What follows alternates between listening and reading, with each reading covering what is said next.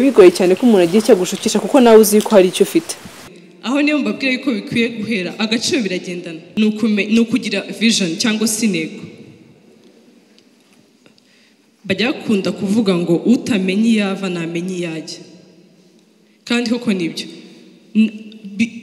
biragoye cyane kuba wagera ahantu ugera udafite intego yo kuhagera. Ariko iyo wizigame uba ufite aho utangirira, biba bigoye cyane ko umuntu agiye cyagushukisha kuko nawe uzi ko hari icyo ufite.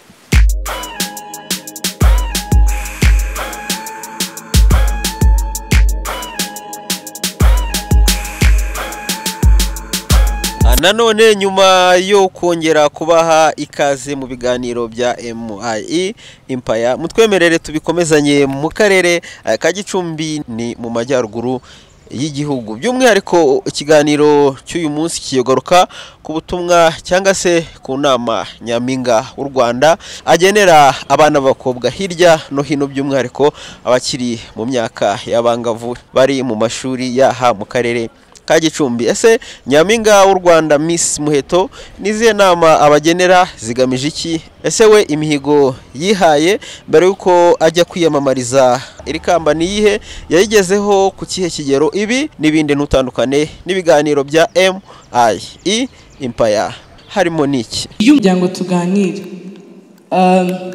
nawe ndashimira abantu bamaze kuduhereza ubuhamya. Nk'uko doyenne wacu yabivuze, ntago ari abantu bari kure cyane y'imyaka dufite, ni abantu bafite imyaka nk'iyacu, n'abantu bafite imyaka iri munsi yacu, hari n'abakuru bacu barimo. So turabashimira cyane. Ntago aba ari ibintu byo byoroshye kuba uri muri situation nk'iyo murimo ukaba wabasha kuvuga uko byagenze, ariko turabashimira ko bibasha kuba byatwereka aho tugomba kunyura n'aho tutagomba kunyura. Namwe ndabashimira cyane. Nangira sindi ujye kure cyane ya projet yanjye, ahubwo ni projet yanjye turaganira no ku bindi bintu byo mu buzima busanzwe. Nangira projet yanjye yitwa Igiceri Youth Program. Hari abagiye bayumva niyamamaza, hari abayibonye nyilauncinga, hari ababonye injyana batandukanye kuyitangira. Ikintu natangiraho mbaza kwizigamira mwumva ari iki? Oya nta kibazo ntago ari ngombwa kugira ngo musubize tugira. Nagiye nda ahantu henshi, nagendaga ngenda ahantu henshi hatandukanye, mura n'abana benshi uri mu mashuri. Nanjye si kera cyane, nejo bundi nanjye nanicaye ku ntebe mwicayeho. Mu by'ukuri nanjye sinumvaga kwizigamira ko ari ikintu kindeba. Ibigo byinshi nagiyeho, abanyeshuri benshi twaganiriye, abenshi twabonanye bumvaga kwizigamira ni iby'abantu bakuze, ni iby'abantu barangije kwiga, ni iby'abantu bafite amafaranga menshi, ni iby'abantu bahembwa bafite salary nyinshi, ni iby'abantu bahabwa school fees nyinshi. Ariko mu by'ukuri kwizigamira ni ukubika amafaranga. Ubyumve neza, ni ukubika amafaranga kugira ngo tuzayakoreshe mu gihe kizaza. Muri definition baduhaye cyangwa se mu busobanuro baduhaye, ni amafaranga namwe agaragara yuko ariyo tugomba kwizigamira. Ntago ari ukuvuga ngo ni ukubika amafaranga menshi ngo tuzayakoreshe mu gihe kizaza. Definition ivuga ngo ni ukubika amafaranga kugira ngo tuzayakoreshe mu gihe kizaza. Ari naho mera mvuga kugira ngo njye gutekereza kuri projet yanjye, ni uko nagendaga mbona koko kwizigamira. Urumva iyo ukiri hano ku ishuri, nari nsose muri high school, numva yuko ibintu usoko kumva ngo nzarangiza, nzabona akazi, nzahita nkora ibi, nzahita nkora ibi. Ariko iyo usohotse ni biba bitandukanye cyane, ni biba bitandukanye cyane. So ndangiza kwiga nibwo navuze bino bintu, iyo umuntu abitekereza gutya mbere, iyo umuntu abimbwira mbere nkamenye ko kwizigamira ariho nzahera ninsohoka mu ishuri, mba nabikoze kandi nkabikoza neza. So ikintu nababwira, kwizigamira nk'uko nabivuze ntago ari iby'abo bantu bose navuze haruguru, ntago ari ibyabo gusa, ni ibyacu twese. Nk'uko projet yanjye yitwa Igiceri Youth Program. So n'igiceri kimwe wakizigamira kikazabyara amafaranga menshi, cyangwa kikazabyara capital, cyangwa se kikazabyara igishoro kuba watangira ubuzima bwawe. Nkomerezaho kuki abantu bagomba kwizigamira, kuki abantu bagomba kwizigamira. Hari igihe bumva bitakureba, ukavuga se imana yamaye yangaya n'undi izama yandi. Hari igihe uba wumva nzizigamira ninkura, ndacyari umujene, mfite ibintu byinshi byo gukora, mfite ibintu byinshi byo kugura, mfite kujya kurya show, mfite kujya hano, mfite kujya hano. Ariko iyo utangiye kwizigamira cyangwa se iyo wumva ko ubundi kwizigamira ni umuco, njye niko mbyumva. Kwizigamira ni umuco, ni ikintu wiga, ni ikintu gikurana nawe. Ko nanjye ndahamya neza bwa mbere numva kwizigamira ntabwo numvishe ko ari iby'agaciro, numvishe ko ari ibintu bisanzwe, numva ko ari ibintu nzakora nyuma, nyine narakuze, narabonye amafaranga, narakoze. Ariko ikintu nababwira ni ukubyaza umusaruro, ni ukubyaza umusaruro amahirwe dufite. Ndi muri secondaire hari umuntu wigeze kuza ku ishuri kuduhereza ikiganiro gutya bisanzwe, nawe yari kuduhereza ubuhamya. Aduhereza ubuhamya atubwira ukuntu yakuriye muri famiye itari ifite ikintu na kimwe. Ajya ku ishuri yagize amahirwe, umushinga uramufata uramwishyura muri secondaire. Ariko mu by'ukuri yaje kuduhereza ubuhamya ari mu bantu ubu ngubu bitunze, bafite n'abandi bana bishyurira cyangwa se basponsoringa mu buzima bwabo. Ubwo ni urugero ruto nashaka kubahereza. Ntabwo kwizigamira bisaba ngo ube ufite ibya mirenge, niko nabivuga, cyangwa se ube ufite byinshi. Kwizigamira bisaba ubanze ubyumve ko bikenewe, ubanze ubyiyumvemo, ubanze wumve ko ari ibintu bikwiye kugendana nawe. Nubyumva nk'umuco ntabwo bizakurana, nubwo bizanagorana cyane. Ikindi kintu navugaho,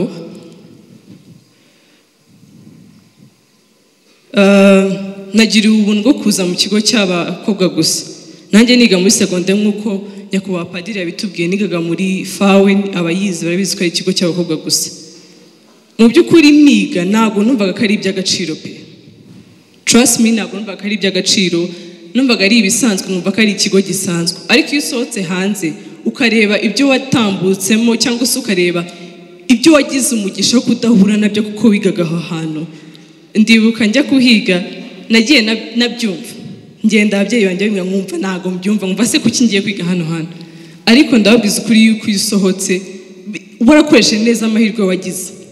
Ko warize mu kigo cy'abihaye Imana, baguhereza discipline nziza, baguhereza bafite abarimu beza bakuyobora. Iyo ugeze hanze nibwo ubona icyo urusha abandi.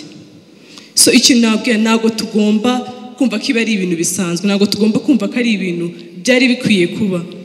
Ntidukwiye no kubifata nk'ibisanzwe tukumva yuko biri aho ngaho. Dukwiye kubifata nk'iby'agaciro kandi tukabyaza amahirwe uwo mugisha twagiriwe. So nk'abakobwa hari ibintu bitatu nkunda kuvuga, ndakeka yuko byagiye binandanga mu buzima bwanjye aho nagiye nyura. Kandi nabonye yuko ibyo bintu bitatu, iyo uri umwana w'umukobwa mu gihugu cyiza dufite, igihugu kidushyigikira, igihugu kidufasha turamutse tugize aho dutana kikatugorora, igihugu giduhereza uburezi bwiza, abayobozi beza, ni ibintu tugiye kubyaza umusaruro. Ibyo bintu bitatu rero ni ibihe. Sinshaka kurambirana, sinshaka gusoundinga nkaho naje ibintu byose biri figured out. Ndababwiza ukuri na n'ubu bavuga ngo ndi Miss Rwanda, hari byinshi bitari figured out. Hari aho nkeneye gukosorwa, hari aho nkeneye ubufasha, ariko nshimira Imana cyane ko abo bayobozi tubafite, ababyeyi tubafite. Rero ni ibintu tugiye kubyaza umusaruro. Nk'uko padiri yabivuze, bajya bavuga ngo turi Rwanda rw'ejo, kandi ntabwo baba babeshye. Abapadiri ba master barabyina bavamo, abayobozi bacu, ababyeyi bacu nabo barabyina bavamo.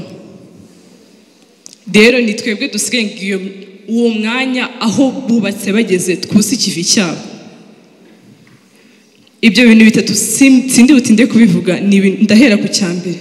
Icyambere self worth, cyangwa kumenya agaciro kawe.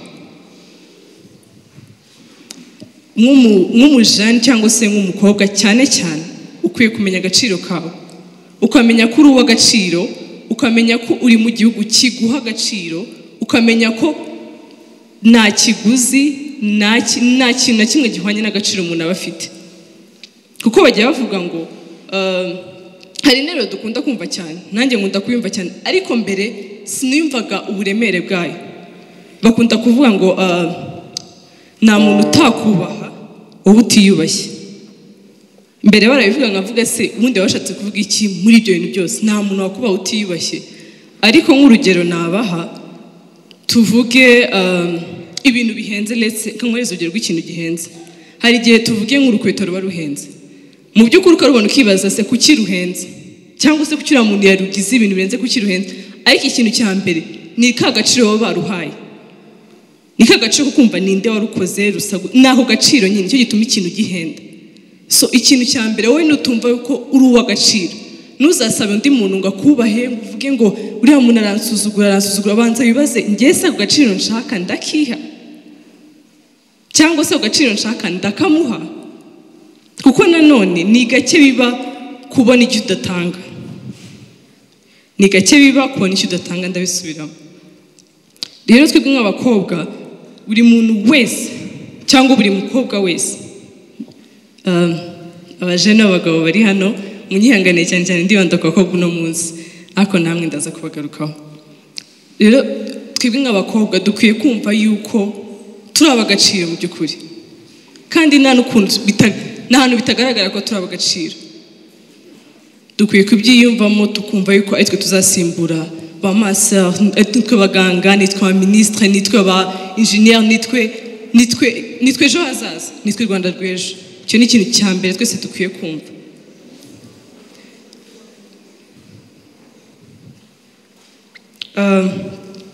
Ikindi kintu, hari nabyita ama stereotypes ahari, bumva yuko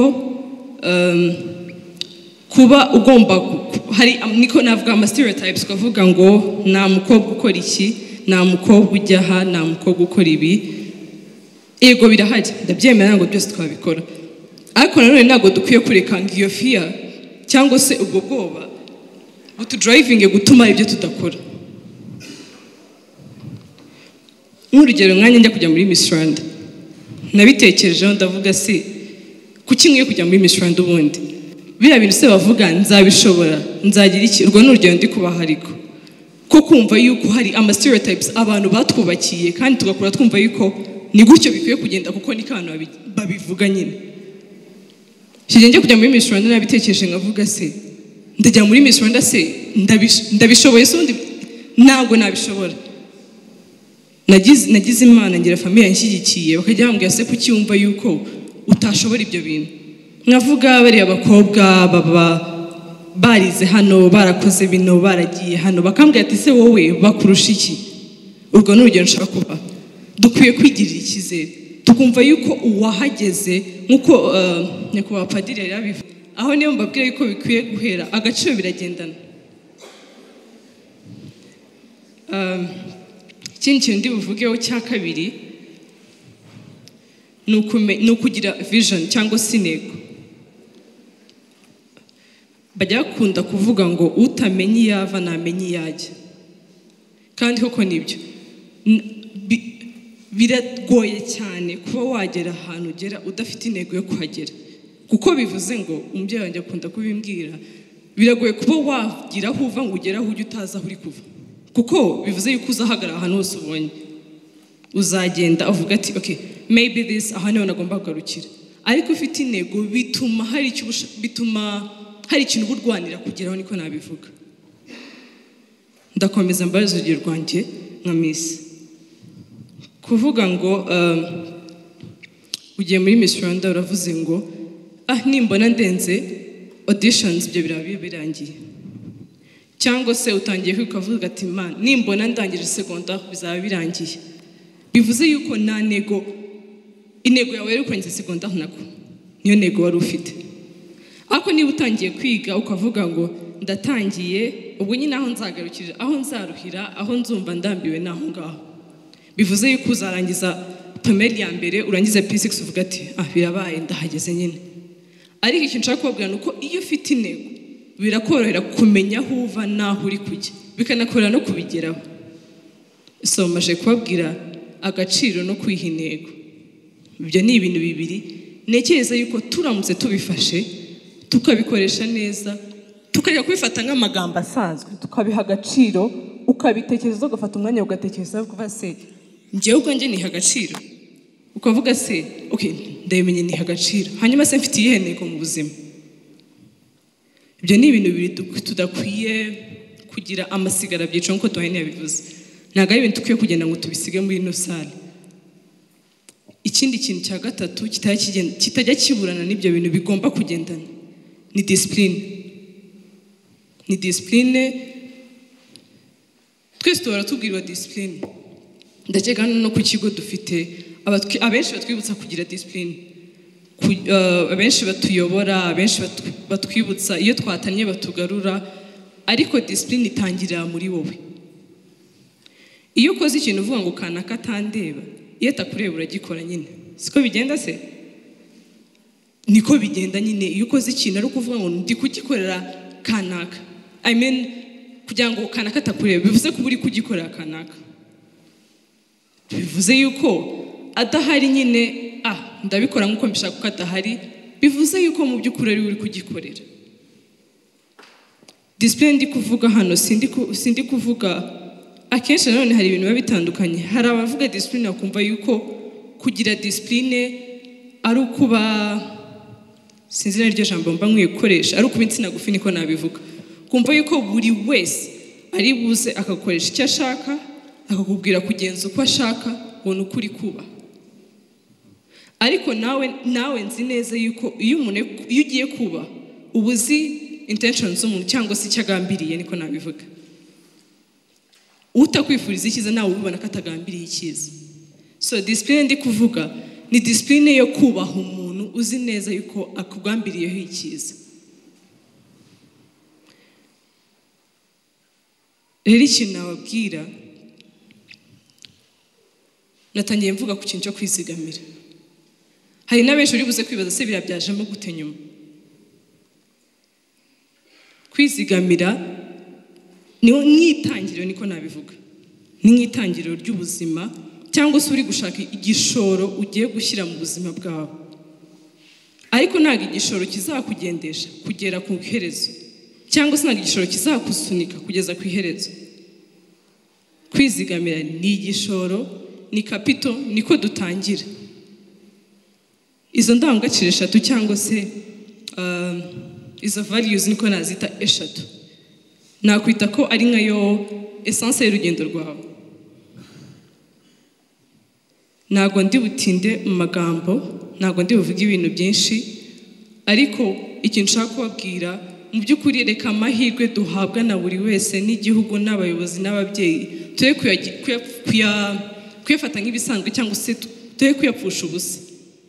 Kuko hari abajene benshi nagiye mbona, hari ibihugu byinshi nagiye numva bitagira amahirwe nk'ayo tugira. Kuko dufite amahirwe nk'ayo dufite ni ikintu dukwiye gushima Imana, ariko se nanone turabikoresha gute? Tugomba kubikoresha neza.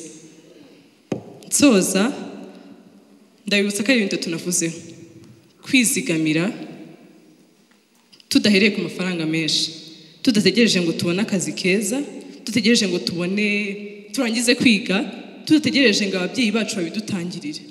Tubitangire, twizigamire n'igiceri kimwe, mbisubiramo, n'igiceri kimwe wakizigamira kandi kikabyara ikindi kintu kinini. Bibutse definition natanze, ni ahantu hagaragara ko hari amafaranga runaka umuntu agomba kwizigamira. Bavuga ko ari ukwizigamira amafaranga. Twizigamire kandi twibuke bya bintu bitatu: twihereza agaciro, tugire intego, tugire na discipline. Murakoze cyane. Ndi gusoza ndashaka gushimira nanone ubuyobozi bw'ikigo, ndashaka gushimira ubuyobozi bw'igihugu cyacu, ndashimira Caritas Rwanda. Imana ibahe umugisha, umunsi mwiza. Murakoze. Amazina ni Mutesi Ines, guturuka Titisidora Sare.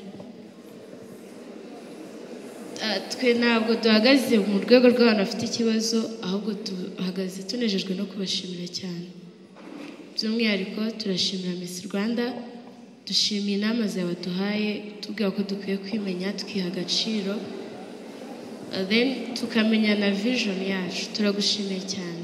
Dushimiye n'abantu bose bari aha ngaha, turabashimiye. Iyo tubabonye muri hafi yacu bitwereka ko dufite abantu batwitayeho umunsi ku munsi, kandi bitwereka ko tugize ikibazo twabona ahantu tujya kugishyikiriza kugira ngo dufashwe. Murakoze cyane. Murakoze. nitwa Bansha Major Limika nongeye kuza mbashima nyakubahwa Miss Rwanda nari mfite ikibazo nk'uko nyine turi segonderi birumvikana ariko nyine hari ukuntu umuntu avuga ngo reka nizigame wenda ejo hazaza azaba ikintu nyine reka nizigame hanyuma ukizigama wenda kuri aja de poche baguhaye ukizigama nk'ibisanzwe yashira nyine wakoreshaga yayandi nyine wazigamye ukavuga ati reka mpamagare iwacu for example hanyuma ugahamagara akakubwira ati turi muri crise mwihangane ntago turi buze kukohereza ugatekereza ati reka bigenze gute ukavuga ati reka mfate amafaranga bigenda gutyo ukajya uvuga ati reka ndeke kurusha umubyeyi wanjye reka nyine ndeke kumutera stress umuryango amafaranga kandi warabitse ndi ku ruhande niye nama mwatugira murakoze cyane ikibazo mbaje nanjye ni ikibazo najyaga nibaza cyane ariko byanambagaho cyane ariko ubundi kwizigama nk'uko nabivuze ni umuco ni na discipline wihereza ugomba kubyumva nk'umuco ukabyumva ko ari ikintu gikwiye ikindi kintu ukiha discipline ndabizi ibyo bintu kubivuga biragoranye cyane akaba ari nayo mpamvu dufite uburyo bwinshi budufasha kwizigama ku buryo utanabasha kuyabona njye nibwo buryo nakoreshaga kuko igihe cyose nabaga nzi neza yuko amafaranga ari hafi hari igihe byangoraga ariko iyo umaze kubyumva muri wowe ukaba umaze kubyumva yuko ari discipline wihaye ni umuco wihaye bimaze kuba umuco wawe biragufasha iyo byanze rero niho hantu hahita haza amabanki aba ari ku ishuri ndabizi ko byaba bigoranye cyane ariko tuba dufite abantu mu buyobozi bw'ikigo wahereza amafaranga bakakubikira niko nabigenzaga ndi mu ishuri hari umuyobozi nayaherezaga kandi n'undi ko ayo mafaranga twafashe ngo kugira ngo tuyizigamire wowe ikintu utekereza impamvu yatumye wizigama ntabwo utekereza ibintu bito cyangwa se bigufi biri aho ngaho imbere yawe yego murakoze banyita Kuzo Marie Nobel niga mu mwaka 5 MPC ikibazo njye nari mfite ndi kwibaza iyo nk'umuntu nyine afite projet nawe ariko ntago afite nyine ukuntu yabasha kuba yabona support nguko ese waba wamufasha iki ikindi kibazo mfite kuri projet yawe ndi kwibaza ujya kwitekereza ibintu igiceri nyine urumva ni projet sinzi ukuntu nabivuga ariko ndi kwibaza ujya kwitekerezaho ese warushingiye kuki ni iyihe mpamvu yaguteye kuba wakwitamo projet nk'iyo ngiyo nyine ku buryo ijya kuba ku rwego ugira amahirwe yo kuyumva ndayumva numva ikintu kwizigamira ariko nabo impamvu yatumye nyitekereza cyangwa se impamvu yatumye nyishyira mu bikorwa nkagira imbaraga zo kuba nayishyira mu bikorwa nuko nabonye yuko kwizigamira ari ikintu twe nk'abajene twirengagiza kandi mu by'ukuri aricyo kintu kitugoboka igihe dukeneye ikindi kintu rumbajije ngo ni iyo ufite projet udafite support ntabwo projet kuko nazi projet neza iyo ariyo hari inzego zitandukanye